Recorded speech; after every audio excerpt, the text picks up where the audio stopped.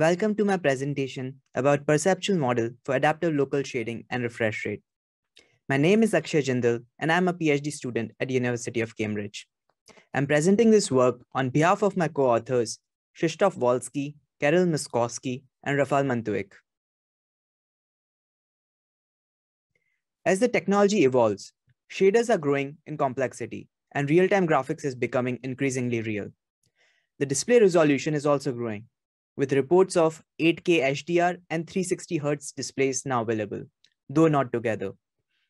Mobile devices, which are limited by their power, have become a common gaming platform. More recently, there's an increase in adoption of cloud gaming, where GPU virtualization allows for a single GPU to be shared among multiple users. All these trends often mean that a GPU must operate at a fraction of its bandwidth. This gives rise to an obvious question. Given a constraint on GPU bandwidth, how to render? One of the most widely used solutions is to reduce the resolution of the frame buffer, depending on the available bandwidth. It is easy to implement and integrate into any graphics pipeline. However, as you can see in the video, it leads to blurry and aliased results.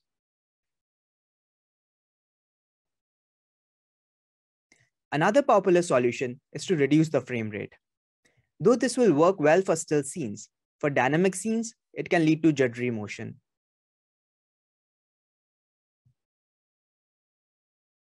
In one of our earlier work, we showed how we can take advantage of adaptive sync displays and eye trackers to find a trade-off between frame rate and resolution.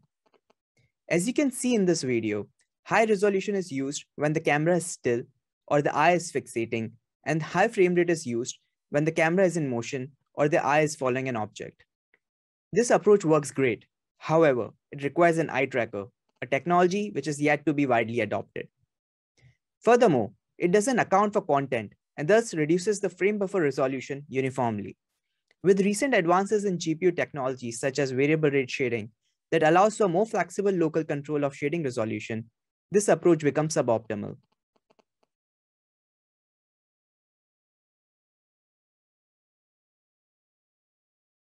Variable rate shading, popularly known as VRS, is a technology that is now available on almost all latest GPUs.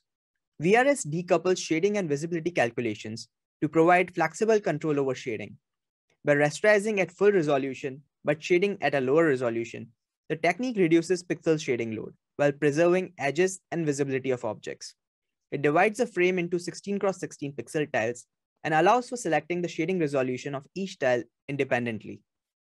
Currently, the available shading rates include 1x1, 2x1, 1x2, 2x2, up to 4x4. Note that the shading rate denotes the number of pixels a shaded sample is broadcasted to, and hence, higher rate implies lower resolution. Also note that VRS allows for non-uniform shading rates. That is, one axis can have a higher resolution than the other. As you can imagine, this technology has enabled a lot of adaptive rendering strategies and can potentially give a big boost in performance for scenes with complex shading. Some examples of applications include foveated rendering or motion adaptive visually lossless rendering. Using VRS, we extend our previous work to further optimize the quality of rendering. Here's a quick preview of a technique running on Unity 3D and a full HD G-Sync display. The number in Hertz denotes the refresh rate of the display, and the colorful map represents the shading rates, with blue being the highest shading resolution and red being the lowest. As you can see, we now change the shading resolution non-uniformly, depending on the content and object motion. Also, another big practical advantage of a technique is that we no longer require an eye tracker. Our method can be divided into two major steps. We first develop a perceptual model that can predict if reducing shading resolution for a given texture will lead to visible artifacts. The model is mapped to a subjective quality scale by conducting a psychophysical experiment. Finally, during rendering, we use this quality model to derive an optimal VRS map and refresh rate. Let's get into the details of the first step, that is, when are VRS artifacts visible? Consider a reference image rendered at full resolution and the same image rendered at a 4x4 VRS shading rate. As you can see, the edges of the car are well preserved, but the texture has visible distortions. The visibility of these distortions depends on multiple factors. They will be less visible under dark setting. They will change depending on texture content. They will be harder to see when the object is far away or when it is under fast motion. They will get worse when the display refresh rate is low. We propose a perceptual model that takes all these content and display parameters and analyzes their effect in frequency domain. It then outputs the quality loss caused by low shading rate. Let's take an example of a very simple signal, a box moving horizontally with the velocity v. A box can be represented with a sinc function in Fourier domain. When we reduce the shading resolution, it can be interpreted as increasing the pixel size. The MIP mapping operation in graphics pipeline ensures that pixel to pixel size ratio is always close to 1:1. Hence, when VRS shading rate is low, it ends up picking lower resolution MIP map levels. MIP mapping thus results in attenuation of high frequencies. Low shading rate or MIP map level means the texture is downsampled. The downsampling using the nearest neighbor approach as used in the VRS leads to creation of signal replicas in frequency domain.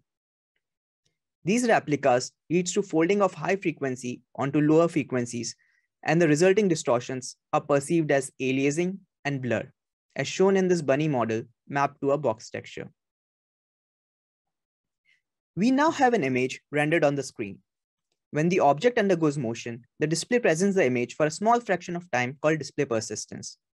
For common displays, it is the inverse of the display refresh rate, but some modern displays allow for changing the persistence of the display. While the object on the screen moves in discrete steps, our eyes undergo a continuous motion to track it. This leads to smearing of the displayed image on our retina, which is perceived as blur, commonly known as hole-type blur. Also, the tracking of our eye is not perfect, which can lead to additional blurring. Higher the velocity of the object, higher the blur, that is attenuation of high frequencies. This attenuation can potentially cancel the aliasing artifacts caused in the previous step, thereby masking their visibility.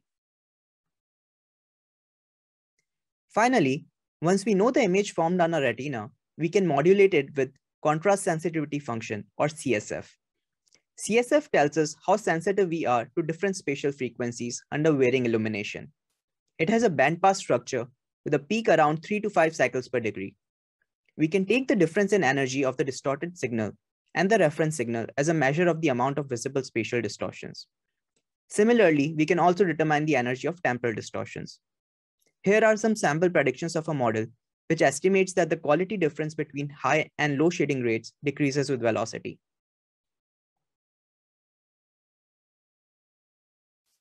To calibrate our model, we performed a psychophysical study where we showed observers various textures under different velocities and shading resolution. We used two color calibrated displays placed side by side, showing some popular 3D models texture mapped with one of the 4 textures. The models moved horizontally with a fixed velocity under either full, half, or quarter VRS shading rate. The resolution, refresh rate, mean luminance, and persistence of the displays was adjusted to simulate PC, mobile, and VR viewing configurations. The participants had the ability to see high-resolution reference image and were asked to pick the condition that was closer to its respective reference. To avoid viewer fatigue and limit the number of trials, we used the active sampling technique proposed by Mihaluk and others, which picked the most informative pairs for comparison. The pairwise comparison results from the experiment were then mapped to a JND scale. A difference of 1 JND between two conditions mean that 75% of the population prefer one condition over the other. Here are some observations from the experiment. The trend is different for different textures. Increasing the shading rate for a high-frequency noise texture has a much larger quality gain compared to a low-frequency gradient texture. The distance between high and low shading rate decreases with velocity, which means it is harder to notice distortion when the object is in motion. Though not shown in this slide, we observe the effect of velocity to be negligible in low persistence VR displays. In a prior work, we have shown that quality and visual energy are linearly related. Hence, we can calibrate our model by linearly fitting it to this data. Now, we have a model that can predict quality degradation caused by different shading resolutions for a given texture under varying refresh rate, luminance, and velocity. We will use this model to calculate the optimal refresh rate and VRS map, which maximizes the perceived quality when the GPU is working under a constrained bandwidth. This constraint could be on power, transmission, or GPU load. Without loss of generality, we assume the constraint to be on shading bandwidth expressed in pixels per second. We start by pre-computing the refresh rates that maximizes the quality for a given bandwidth and a range of velocities. The results are stored as a lookup table. The lookup table is then sampled before rendering every frame using the average velocity pulled from the motion buffer. This gives us the refresh rate of that frame as well as the shading budget, that is, the maximum number of pixels that are allowed to be shaded in this rendering pass. To calculate the optimal VRS map, we sample our motion quality model once at initialization and fit an analytical function to it for every texture. This is done to minimize the performance overhead from using our model. During rendering, we use the texture ID, velocity, and average luminance of each 16x16 VRS style to calculate the quality of each possible shading rate. Then, we solve an optimization problem that picks the shading rate for each style such that the total shaded pixels are within the shading budget and the total quality is maximized. The optimization problem is very similar to a 0-1 knapsack problem. We have n tiles. Each tile has a weight, that is, its number of shaded pixels, and a value, that is, the quality of the shading rate. Though it's a well-known problem, most of its optimal solutions are very computationally expensive. Hence, we use a parallel greedy approximation to solve this problem for every frame. It is implemented using compute shaders and only has a small overhead of 1.3 milliseconds for full HD resolution.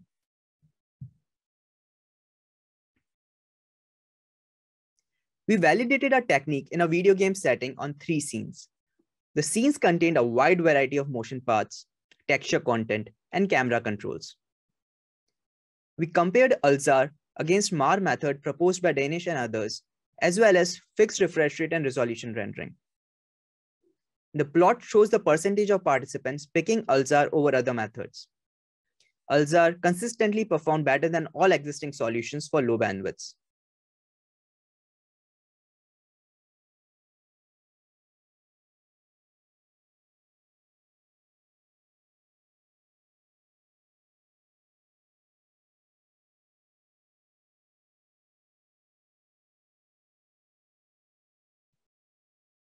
Our work is not without its limitations.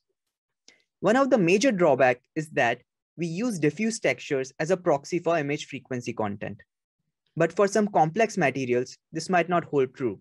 For example, in case of reflections, transparency, and particle systems, our method ends up allocating non-optimal shading rates due to incorrect shading information. This can in theory be handled by shifting analysis from texture space to screen space, though it might be non-trivial to achieve a good performance. Another drawback of our work from a practical standpoint is that we operate in a fairly abstract unit of pixels per second for budget instead of GPU cycles. An investigation into how GPU power ties to VRS shading rate could prove useful. Finally, our work only focused on foveal vision. However, our sensitivity to motion artifacts is drastically reduced in our peripheral vision, which can be exploited to achieve further gains in foveated rendering.